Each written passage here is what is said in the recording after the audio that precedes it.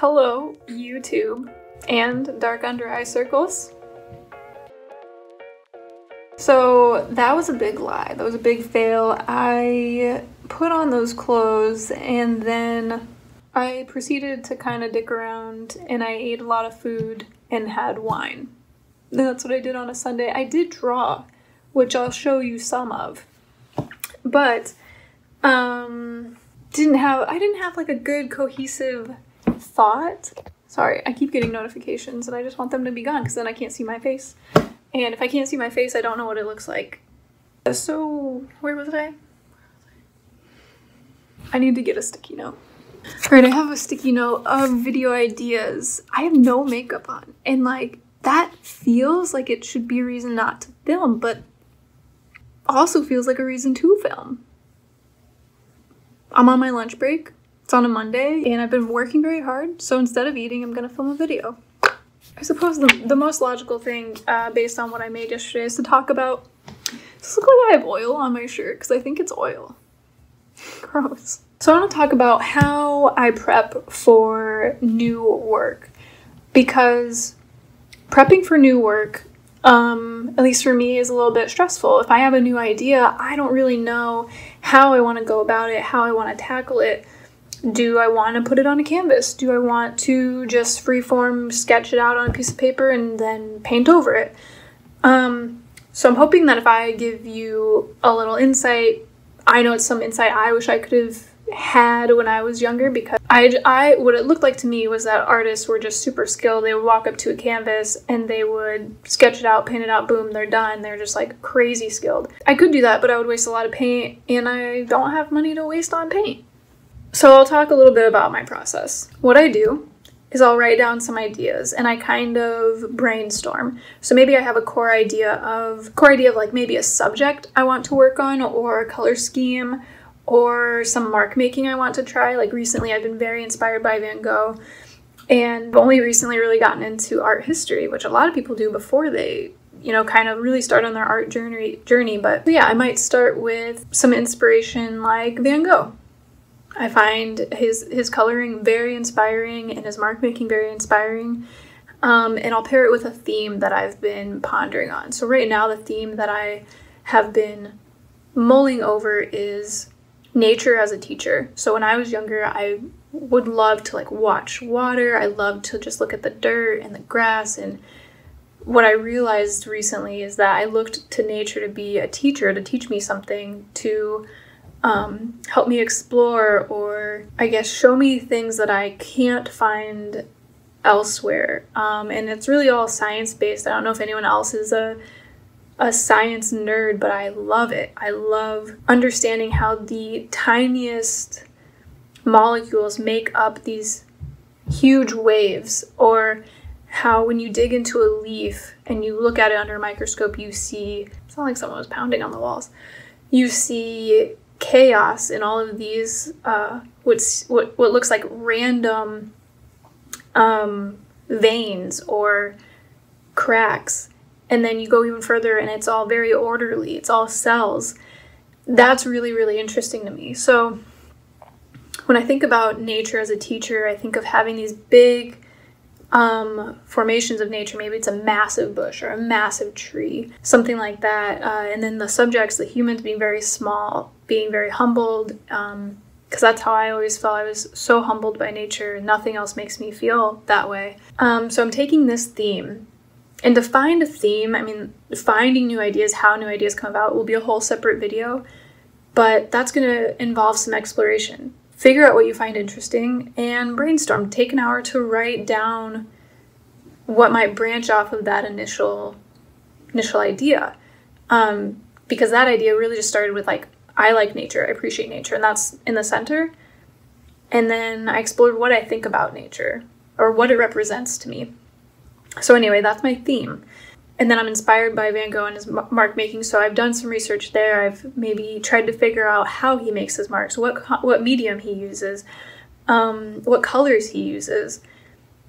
And so from there, I'll do a quick sketch on a piece of paper, little thumbnails, like very tiny. You can see that I'm just making out little boxes. It's on a really, cheap sketch pad. I'm not spending too long only spending about 10 to 15 seconds or so, and it's not like I have a ton of new ideas. I'm making variations on each one. You know, you're not going to jump from step 1 to step 20. You're going to go 1, 2, 3, 4, and then you'll hit something that you really, really like. So make variations. And then from there, I'll go to my iPad, which I love. Digital drawing is like the most transformational tool for me because it's not intimidating. I can mess up, I can delete, I can duplicate, I can save things. On a piece of paper, if I have something I like and I make one wrong mark, not wrong, but something I don't love, I can't just press the undo button. So I love digital drawing as a tool for planning and research. For anyone who's wondering, I actually use the app Procreate. I'll go on an iPad and I'll start with the sketch that most intrigues me.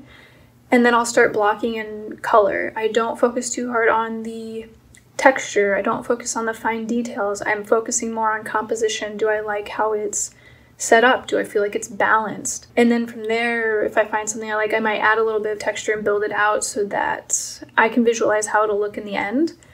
And I'll visualize like my mark making, maybe what layers come first. Now, maybe a lot of people don't do this, but I have a very hard time taking a small piece of work and transferring it to a larger canvas.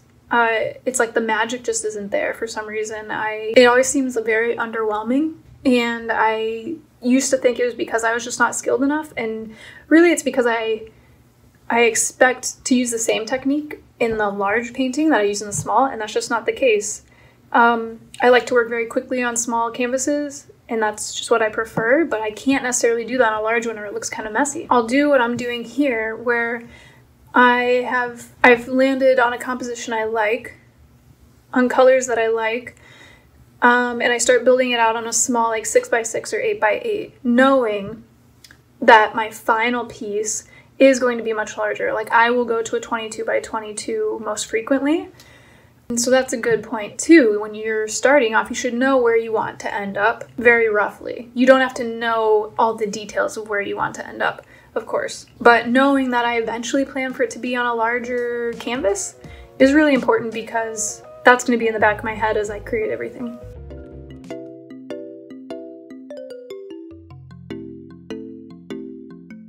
If I take you down, would you really hold me down and be your best friend? She just wanna hit me with a quickie by the pool and I'm like, yes, ma'am. Way you got me feeling for your body, you might turn me to a yes, man. Oh yeah. 80 and I'm 40, I'm a nervous bitch, I'm flyer than your ex, man. We ain't gotta go outside. Two-step in the rain. Wake up by my side. Don't care what you think. Oh, you just my type. Oh yeah, she know the deal like an old scripting. First to really sell that shit. Champagne with the roof gone. Bump this jam back in Tucson. Think I got to get a move on. Never had much to lose, but you could do better with me in the middle of the road or the back of the Jeep. So baby, let's not talk about it. But I gotta know. If I take you down, would you really hold me down and be your best friend?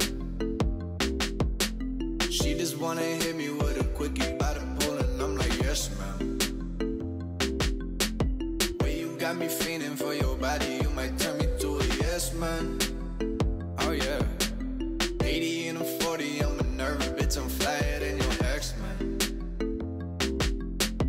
Why you act so extra? Let me in your section. Running through my mind, we got a connection. Back home ain't the same, your pop's drinking all the time. You just wanna get away, come hop up in my ride. Two goofies on the run, couple 40s in the backseat. Spirits in my lungs, got my voice a little raspy. Turn me to a yes, man. Before we do this, girl, I got a question. If I take you down, would you really hold me down and be your best friend? She just wanna hit me with a quickie by the pool and I'm like, yes, ma'am. Way you got me feeling for your body, you might turn me to a yes, man. Oh yeah. 80 and I'm 40, I'm a nervous bitch, I'm flyer than your ex, man. Oh, yeah. Flyer than your ex, like, oh my god. Ride into your legs, like, oh my god. And let's go on a date, like, oh my god. When I'm back from LA, like, oh my god, yeah. she still think it's odd, yeah. I got all these fans, she's the only one I want, yeah. Impress me with your mind, I might turn you to a mom, yeah. You might get a pension if you work it for me long, yeah. It's gonna be a long, yeah. I don't know how they get like that. Recognize my wrongs and get them fixed like that. Booming through my city with my people all around. Is you coming with me or you staying on the ground, yeah? Yes or no, how'd it go? Where your man? Do you got one on the low? Oh, you do? How'd I know? Born in 1994, you still a scrub, but I still don't think you notice how to love. But I gotta know that if I take you down, would you really hold me down? I'd be your best friend. She just wanna hit me with a quickie by the pool, and I'm like, yes, man. Oh yeah, oh yeah, oh yeah. The way you got me feeling for your body, you might turn me to a yes, man. Oh yeah, 80 in a 40, I'm a nervous bitch. I'm flyer than your ex, man. I'm flyer than your next, man. I'm flyer than your...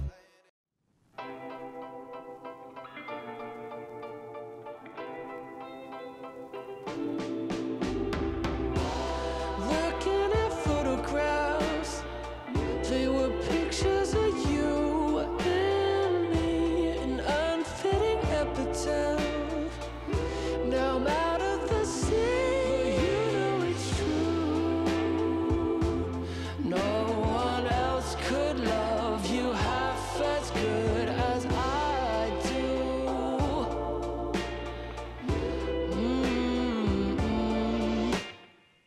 You went out on another day. He was handsome and charmed, I'm sure, but you didn't hesitate when you ran for the door, 'cause you know it's true. No one else could love you half as good as I do.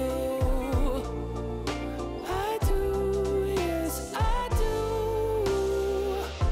No reason to fight it, no reason to say we're through, no need to deny it, 'cause I'm not over you. It ain't been decided. You can't make a choice for two. My heart ain't been lying.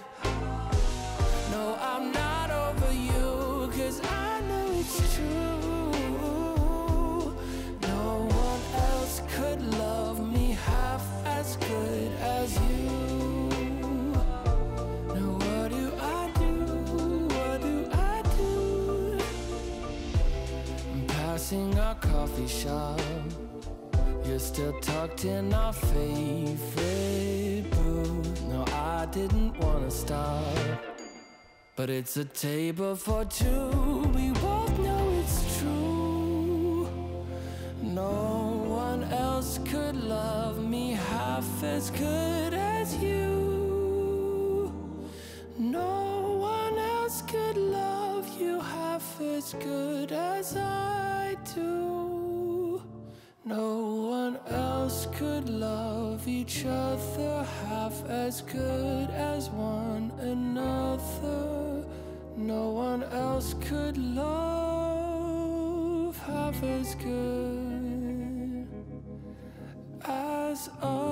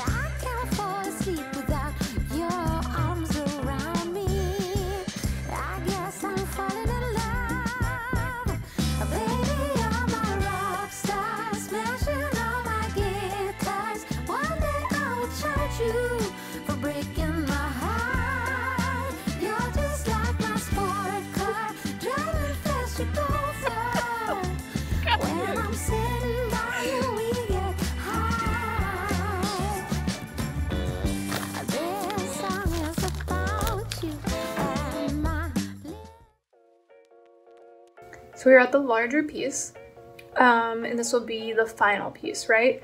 So I'll think of any adjustments I want to make. What did I not like about the smaller piece? What do I feel like could have been enhanced? What do I feel like could have been changed in terms of color? I know that some of it's going to be changed on the fly, but I've now planned for anything that might come up that would cause me anxiety, essentially, because I get anxiety pretty bad. And then 6th, I actually just reevaluate my work. I try to see like what worked, what didn't work, what I would have changed, and I might make a whole nother piece or a couple small pieces to rework through some of those items. So it's like a constant feedback loop, but taking it from start to finish really has several steps, and I don't think you get to see that with a lot of artists' work. I know for me, I would look at an artist and I would say, holy cow, how did they get everything on canvas in one try? And the truth is, they don't. They don't get it in one try. There's a lot of prep work, planning, a lot of failure that goes into it. I feel like people link things in these videos. Sorry, my dad called. Oh, I'll link the music I've been listening to while I paint. I will link a recipe to hot chocolate, which my boyfriend drinks frequently. I don't. There's someone pounding on the wall right now. How do you hear it? Is it just when I'm talking? Do you think my neighbors just don't want to hear me talk? I'm talking now, and I'm wondering if the pounding will continue. No, I don't think it's the talking, because I've been taking meetings all day. And I didn't hear this pounding till now. Unless they know. They know I'm trying to vlog, and they know it's awkward. And so they're just trying to shut me down. Thanks, YouTube, for watching. I appreciate any views and any subscriptions because it makes me excited about making more videos and explaining the art process and opening up the world of art to people who are maybe intimidated by it or maybe just enjoy watching me paint. But either way, please subscribe. Okay, see you guys next time. Also, if you don't know, but the way thumbnails are made are either like a photo, which fine if you have a team of people to take a photo of you, or videos, and it's things like this where you're just like, what do I do? Hold up this? Hold up this? This is how a thumbnail is made. I could make a whole video on this probably, and maybe I will, but it's just kind of funny, like the amount of work that goes into just a thumbnail. Otherwise you get some silly photo or image of yourself being like a paused, frame. Just thought of that one on the fly. I didn't realize how disgusting this sweatshirt looks.